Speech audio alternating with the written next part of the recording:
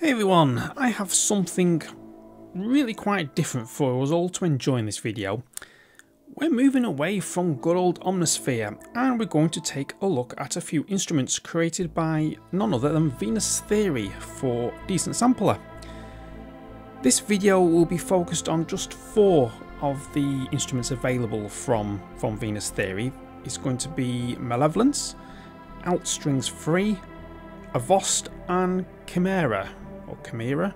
I can never say that word properly. But anyway, Malevolence explores crossing the chaotic world of semi-modular analog synths with boutique effects to create a stunning sonic palette with a bit of a cinematic flair.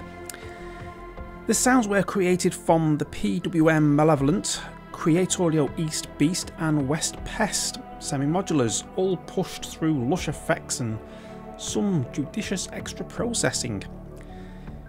AltStrings, that combines the sound of pristinely recorded both string articulations with imaginative analog and digital effects processing. Avost is a little boutique drum library that gives, well, for my sort of thoughts, it gives some larger sample libraries a run for the money. And finally we have Chimera, a library created using sounds from an Arturia micro freak, and that was pushed through a Zoom MS-70 CDR effects pedal. Well, that's not all. Venus Theory then decided, you know what, I'm going to combine this with mutated orchestral instruments that were mangled through granular processing. All these instruments run in the free Decent Sampler. Malevolence is priced at just $10. AltStrings has a free version which we're looking at here. The full version is priced at $40 and Chimera is priced at $30. I have a link in the description below to Venus Theory's store page on Gumroad, and a bit of full disclosure here. If you use that link, it does give a small kickback to this channel and your support is very much appreciated if you use that link. Available for both Mac and PC, let's have a listen to some of the sounds from these libraries.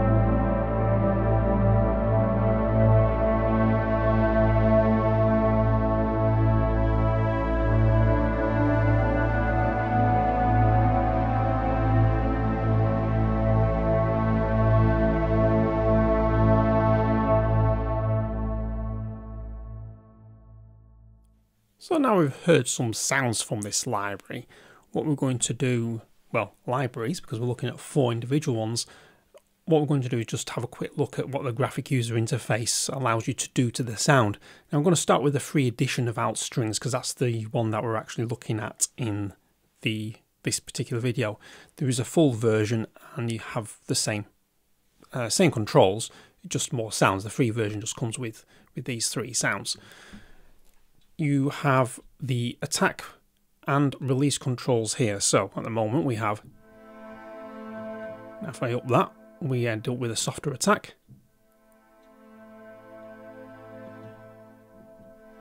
And then release. This big knob in the middle, that's just alters the volume, which you can map to your controller.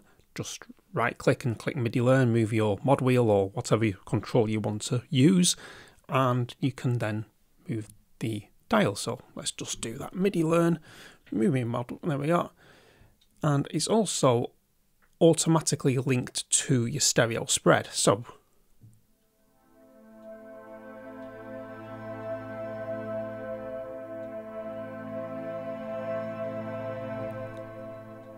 you can remove the MIDI automation just by doing that.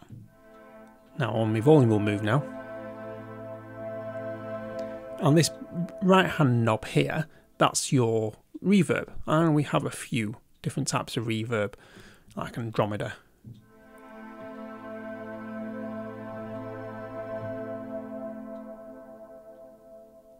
So that's just the free version of AltStrings. We've now come to a very interesting drum library, which is avost.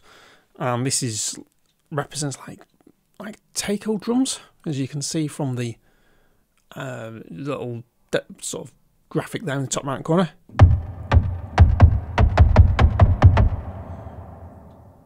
And let's just go for a single drum. So what you can do now is, with these controls, very clearly labelled, you've got your ADSR section. So you can soften the hits and change your release times. Make it very dry. And we can put a filter on this. So this is a cut-off low-pass filter.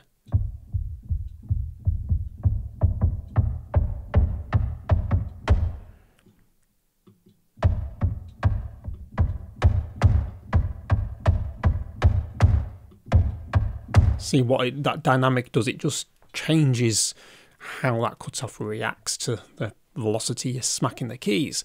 And then we can put some resonance to this. I want to increase the envelope, filter envelope.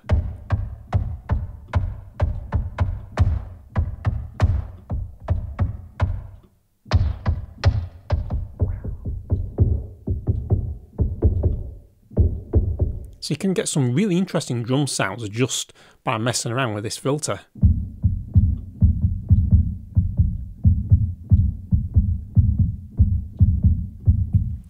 And then on top of that we have your delay, so we can put some delay on. That's up the time.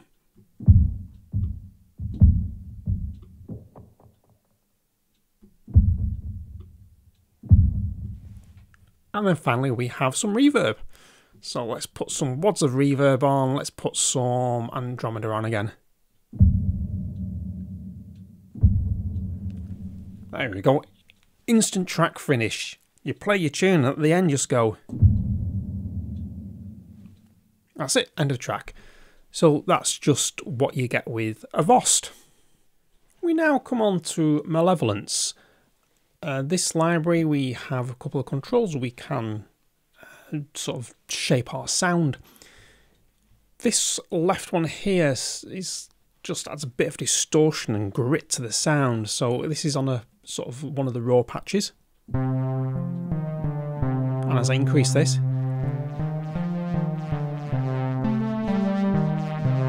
adds a bit of overdrive and crunch. Now I'm going to just keep that there, because as we're going along, we're just going to design a sound quite quickly, because we now have the ADSR envelope, so it's your attack, decay, and sustain release, and we want a middling attack, so it comes on just gently. Now we're going to bring up the decay a little bit, chop the sustain a bit, and I want a nice release end, so we now have this.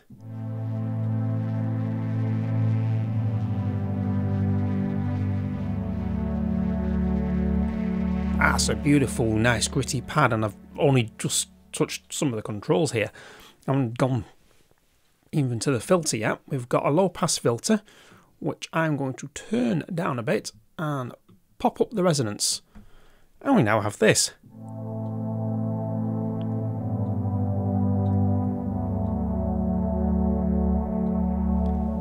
Now what I'm going to do is up the reverb. It's a fixed reverb, but it still sounds lovely. And I'm going to change the panning so it makes the sound a bit wider. And now we have this quite epic sounding pad.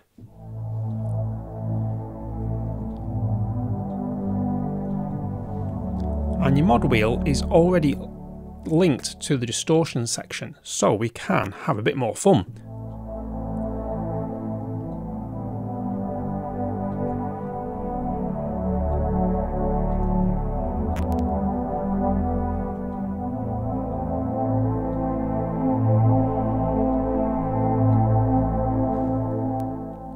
So that is Malevolence. We now come to Chimera, and this one is the drone pad library. Let's play it as a drone instead of trying to play it as a pad.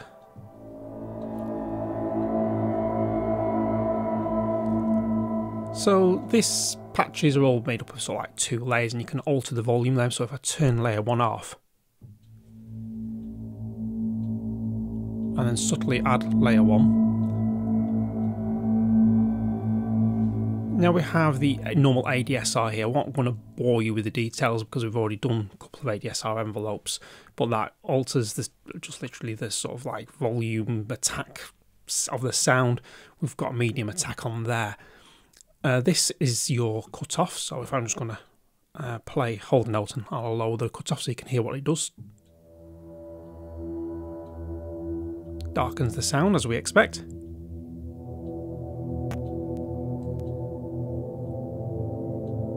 We then have an effects section here.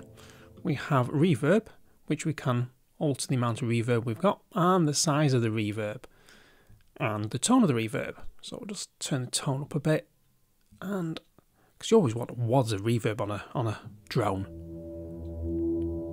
We've got some delay already on there, so I'm going to up the feedback a bit and up the time a bit.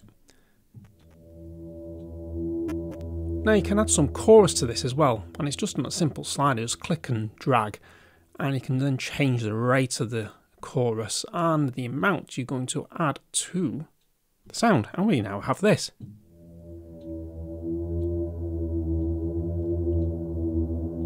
That's kind of cool, that.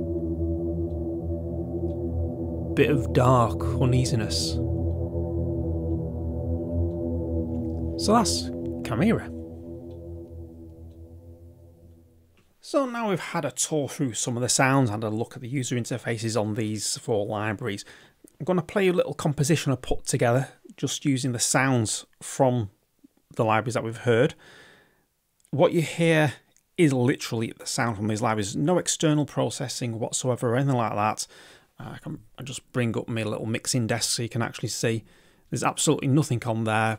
Done a little bit of panning, but that's it. So what you hear is literally the sounds from these libraries.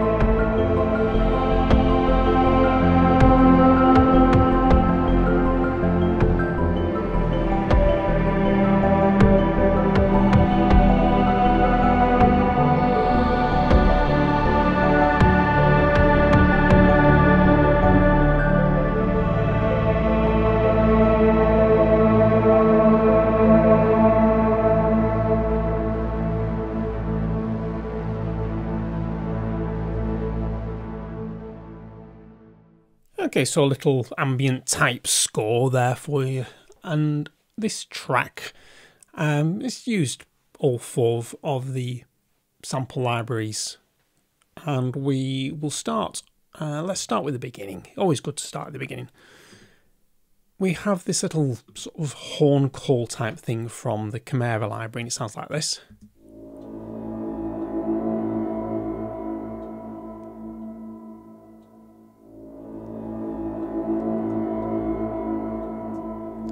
And interspersed with that we'll have the Malevolence and a little like a bell piano-y type sound.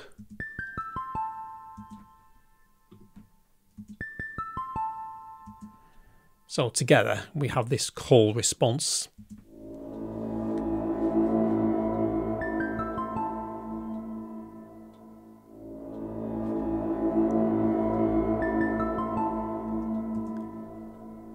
Then we go into some lovely pads.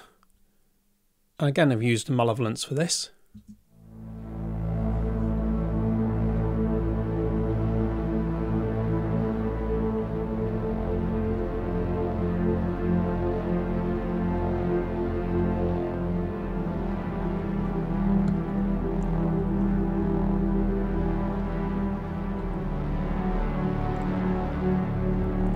So a real gritty, dirty sound there, but to add a little bit more life to that particular part, I use the free AltStrings.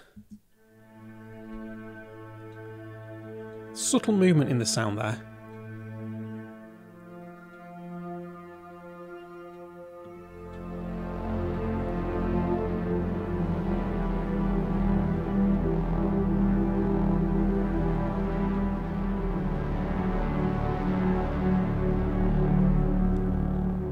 Now to really fill out the bottom end, we put a little bass pattern together.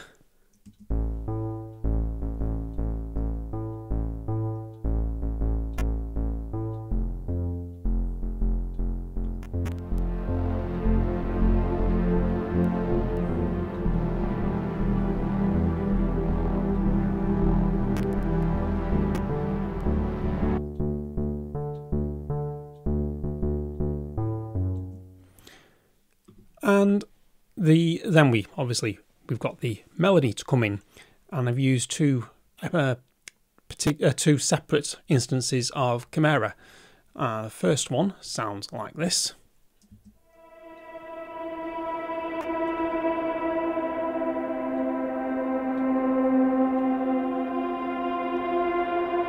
And the second sounds like this.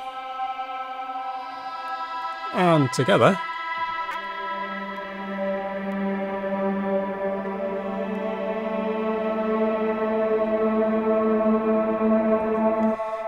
now these are, well, Chimera instruments billed as a sort of like drone, and yes, they do make lovely drone sounds.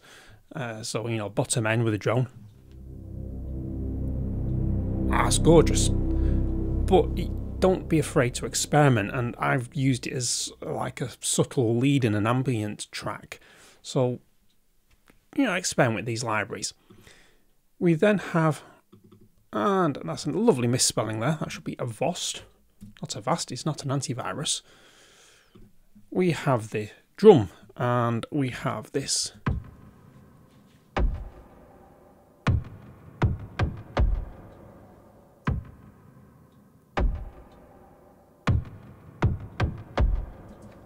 That just gives a nice sort of like underpin to the whole track. We then have another instance of can't even speak now, Malevolence, and this is a sequencer programmed in using Stepic, which is a fantastic little sequencer library, but coupled with these sounds from this library, you end up with this.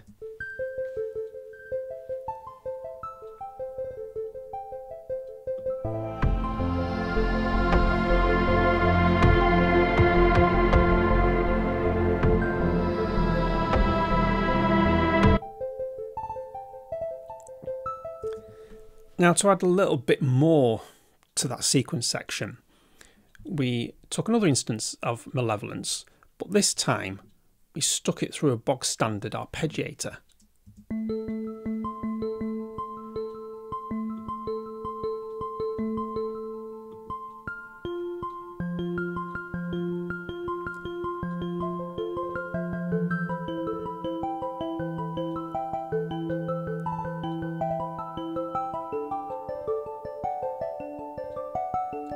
See how we get that lovely percolating rhythm, sort of like bouncing off each other there. And all I did, like I showed you there, is just use the internal arpeggiator Apache SX from Cubase. Nothing outstanding there, but together the two just meld beautifully, and you end up with this. I'll mute the kick drum.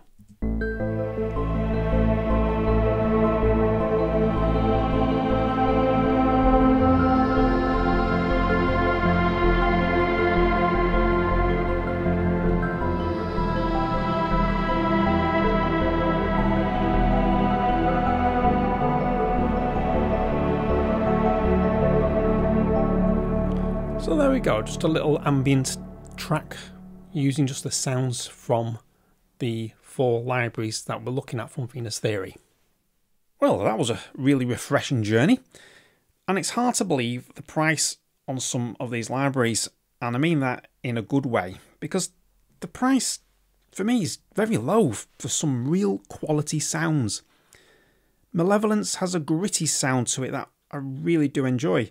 There's something that I just cannot quite put my finger on that makes the sound just sort of like alive. AltStrings 3, well, the sound is just incredible for something that is free. And that may be all just what you need for just adding a bit more depth to your sound. But the full library just does sound sublime. And at $40, it gives a lot more expensive libraries a good run for the money. Chimera is something else. They are the most beautiful drones that I've heard in quite a while. It's not only good for drones, but slow lead lines, as demonstrating the composition we just heard. Remember though, always experiment with libraries when you get them. Basses can sound good as leads, and leads can make good bass sounds. You can even have pads that sound as good as leads as well, so never just stick to what the patch says it is, if you sort of like get what I mean. You know, experiment, play with it, play it high up the keyboard, play alone on the keyboard, and have fun. You get more mileage out of sample libraries by doing that. All the instruments allow for some decent tweaking, so you can conjure up your own sounds quite easily. There's a link in the description below that will take you over to Venus Theory's store where you can purchase these libraries. All in all, these 4 instruments are just the tip of the Venus Theory iceberg, and we will be exploring more of these libraries in future videos. If you don't want to miss them, subscribe to the channel by smashing that big subscribe button, and I hope you've enjoyed this video. Stay creative, stay sonic, I'll catch you in the next one.